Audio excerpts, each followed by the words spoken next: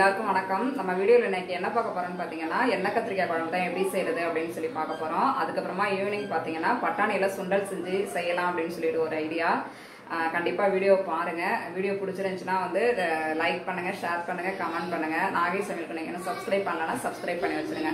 கூடவே வந்து ஒரு பெல் ஐக்கான் இருக்கும், அதையும் வந்து கிளிக் பண்ணி வச்சிருங்க. அப்புறமா வாசுகி அம்மா வந்து பரோட்டா செஞ்சு காமிங்க அப்படின்னு சொல்லியிருந்தாங்க. நான் ஆல்ரெடி வந்து பரோட்டா செஞ்சு போட்டிருக்கேன். கோதுமை மாவுல வேணும் அப்படின்னு சொன்னா கண்டிப்பா வந்து கமெண்ட் பண்ணுங்க வாசுகி அம்மா. ஓகே ஃப்ரெண்ட்ஸ், இப்போ வந்து நம்ம வீடியோக்குள்ள போகலாம். எங்கள் வீட்டில் இன்றைக்கி மதியானம் சாப்பாடு பார்த்திங்கன்னா நான் ஒன்றும் பெருசாக பண்ணலை. எண்ணெய் கத்திரிக்காய் குழம்பு செஞ்சுருக்கேன் கொஞ்சம். ஏன்னா மொதல் நாள் கொஞ்சம் கத்திரிக்காய் இருந்துச்சு, சரி அதை வச்சு எண்ணெய் கத்திரிக்காய் குழம்பு செஞ்சிடலாம். அப்புறம் முட்டை வச்சு கொஞ்சமாக தயிர் இருந்துச்சு, அதை வச்சு இன்றைக்கி சாப்பிட்டுக்கலாம் அப்படின்னு சொல்லிட்டு. சரி ஓகே ஃப்ரெண்ட்ஸ், இப்போ வந்து நம்ம வந்து எண்ணெய் கத்திரிக்காய் குழம்பு எப்படி செய்யலாம் அப்படின்னு சொல்லிட்டு பார்க்கலாம்.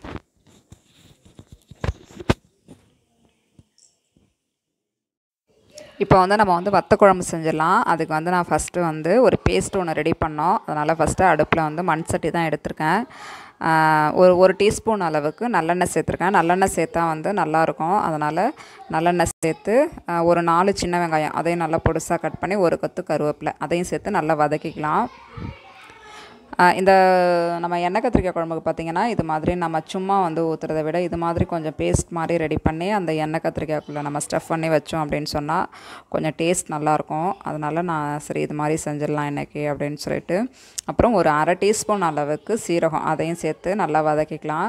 அது நல்லா பொரிஞ்சதுக்கு அப்புறமா நம்ம ஒரு 2 டீஸ்பூன் அளவுக்கு தேங்காய் அதையும் வந்து துருவி இதோட சேர்த்துக்கலாம். சேர்த்து நல்லா வதக்கி எடுத்துட்டோம் அப்படின்னு சொன்னால் அதுக்கப்புறம் நம்ம தேவையான மிளகாத்தூள் எல்லாமே சேர்த்துக்கலாம்.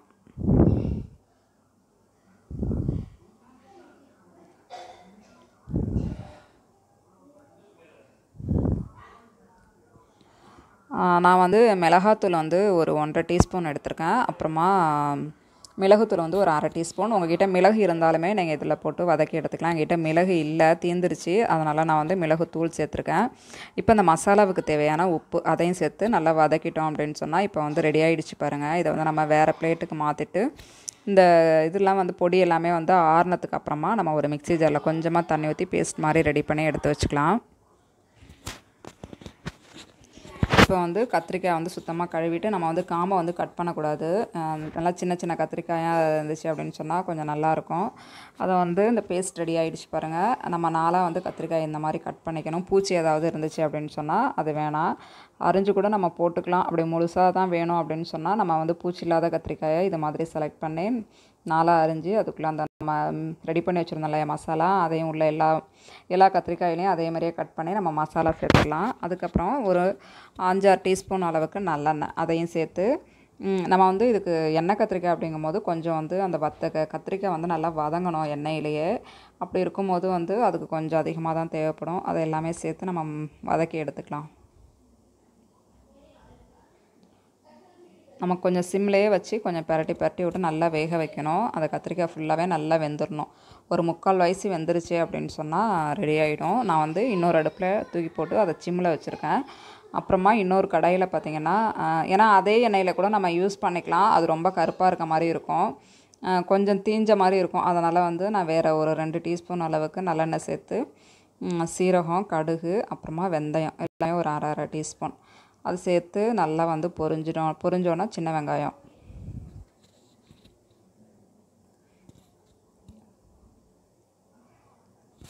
இது வந்து கருவடகம். உங்கள்கிட்ட கருவடகம் இருந்துச்சு அப்படின்னு சொன்னால் நீங்கள் சேர்த்துங்க. இதுக்கு பார்த்திங்கன்னா வாசனை பார்த்திங்கன்னா நல்லாயிருக்கும். அதனால் நான் கொஞ்சமாக கருவடகம் சேர்த்துக்கிட்டு அப்புறம் சின்ன வெங்காயம் ஒரு 7-8 சின்ன வெங்காயம் அதையும் நல்லா பொடுசாக கட் பண்ணி அதையும் சேர்த்து நல்லா வதக்கி எடுத்துக்கலாம். நம்ம கருவடகம் வந்து இந்த மாதிரி வந்து எண்ணெய் கத்திரிக்காய் குழம்புக்கு போட்டுக்கலாம். அப்புறம் கருவாட்டு குழம்பு, கறி குழம்புக்கு போட மாட்டாங்க. அப்புறம் மீன் குழம்பு, வத்த குழம்பு, புளிக்குழம்பு எல்லாத்துக்குமே வந்து கருவடகம் போட்டு தளித்தோம் அப்படின்னு சொன்னால் ரொம்ப நல்லாயிருக்கும். அப்புறமா ஒரு 2 கொத்தளவுக்கு கருவேப்பிலை, ஒரு 2 பச்சை மிளகாய் அதையும் சேர்த்து நல்லா வதக்கினதுக்கு அப்புறமா ஒரு தக்காளி பழம் அதையும் நல்லா கொஞ்சம் பெரிய சைஸாக இருந்துச்சு, அதனால் வந்து ஒரு தக்காளி பழம் எடுத்துக்கிட்டேன். ஒரு 7-8 பூண்டு பல் அதையும் சேர்த்து நல்லா மசிஞ்சு வரும் இல்லையா, அந்த அளவுக்கு நம்ம நல்லா வதக்கி எடுத்துட்டோம் அப்படின்னு சொன்னால் ஒரு அரை டீஸ்பூன் அளவுக்கு மிளகாத்தூள். ஏற்கனவே வந்து நம்ம வந்து கத்திரிக்காய் நம்மளுக்கு பேஸ்ட் ரெடி பண்ணும்போது கொஞ்சமாக மிளகாத்தூள் சேர்த்துருக்கோம் 1.5 டீஸ்பூன். அதனால் கொஞ்சம் எண்ணெயில் வதங்கினுச்சு அப்படின்னு சொன்னால் கொஞ்சம் குழம்பு டேஸ்ட்டாக இருக்கும். அதனால் ஒரு 1/2 டீஸ்பூனுக்கு அளவுக்கு கம்மியாக தான் நான் சேர்த்துருக்கேன். அப்புறம் 1/2 டீஸ்பூன் மஞ்சத்தூள் அதையும் சேர்த்து நல்லா வதக்கி எடுத்துடலாம். வதக்கி எடுத்ததுக்கப்புறமா நான் ஒரு நெல்லிக்காய் அளவுக்கு வந்து புளி எடுத்து ஊற வச்சு கரைச்சி அதில் மிளகாத்தூள் சேர்த்து மிக்ஸ் பண்ணி எடுத்து வச்சுருக்கேன். அதையும் சேர்த்து இதோட மிக்ஸ் பண்ணிக்கலாம். நமக்கு வந்து கத்திரிக்காய் வந்து எந்த அளவு இருக்கோ அதுக்கு ஏற்ற மாதிரி நம்ம வந்து புளி எடுத்துக்கலாம்.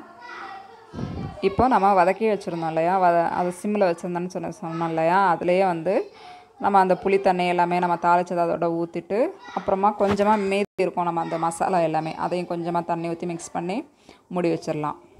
மூடி வச்சு ஒரு 10 நிமிஷம் நல்லா கொதிச்சாவே போதும். எண்ணெய் கத்திரிக்காய் குழம்பு சூப்பராக ரெடி ஆகிடும். இது வந்து இட்லி, தோசை, ரைஸ் எல்லாத்துக்குமே ரொம்ப சூப்பராக இருக்கும். உங்களுக்கு இந்த அளவு இருந்தாலும் பரவாயில்ல அப்படின்ற மாதிரி இருந்தால் இந்த அளவு இருக்கட்டும். அப்படி இல்லைன்னா இன்னும் கொஞ்சம் தண்ணி வற்றி வந்தாலும் நல்லா தான் இருக்கும். அப்புறமா ஒரு பீஸ் அளவுக்கு வெல்லம் பிடிக்கும் அப்படின்னு சொன்னால் நீங்கள் ஆட் பண்ணிக்கலாம். அல்லது வெல்லம் எனக்கு வேணாம் அப்படின்னு சொன்னாலும் நீங்கள் அதை ஸ்கிப் பண்ணிக்கலாம். இப்போ வந்து அபிக்கு வந்து சாப்பாடு கொடுக்குறேன். அவனுக்கு எண்ணெய் கத்திரிக்காய் குழம்பு ரொம்ப பிடிக்கும். அந்த கத்திரிக்காய் காம்போடு இருக்கிறத பார்த்திங்கன்னா ரொம்ப நல்லாயிருக்கு அப்படின்னு சொல்லுவான். சரின்னு சொல்லிவிட்டு அவனுக்கு ஃபஸ்ட்டு கொடுத்தாச்சு. கொடுத்ததுக்கப்புறமா நான் கொஞ்சமாக பவுலில் எடுத்து நாங்கள் சாப்பிட போகிறோம்.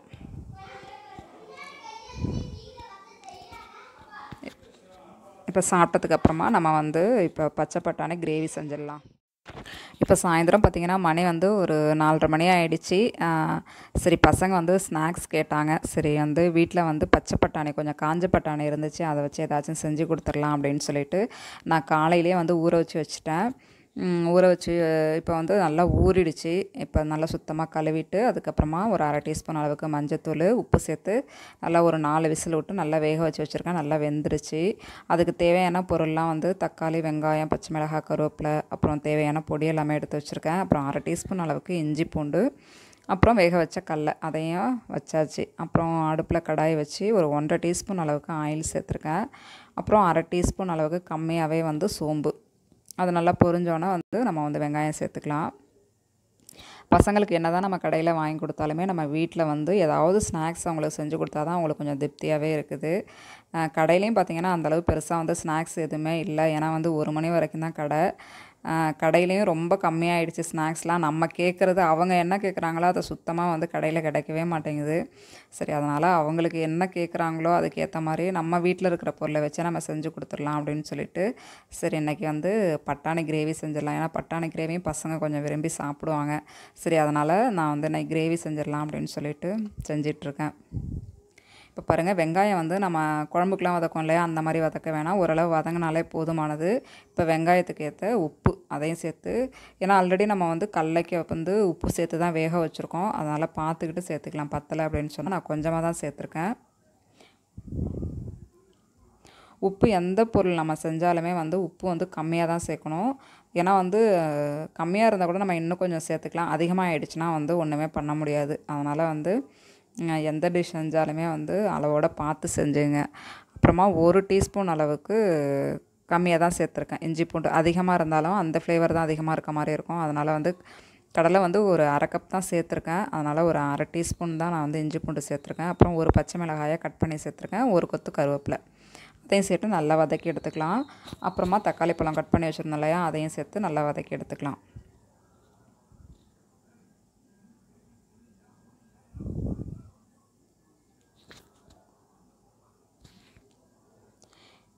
இப்போது வெங்காயம் தக்காளி நல்லா மசியணும். ஏன்னா நம்ம கிரேவி தானே, அதனால் வந்து நல்லா மசியணும். நல்லா மசிஞ்சிருச்சு அப்படின்னு சொன்னால் நம்ம தேவையான பொடி எல்லாமே அதோட சேர்த்துக்கலாம்.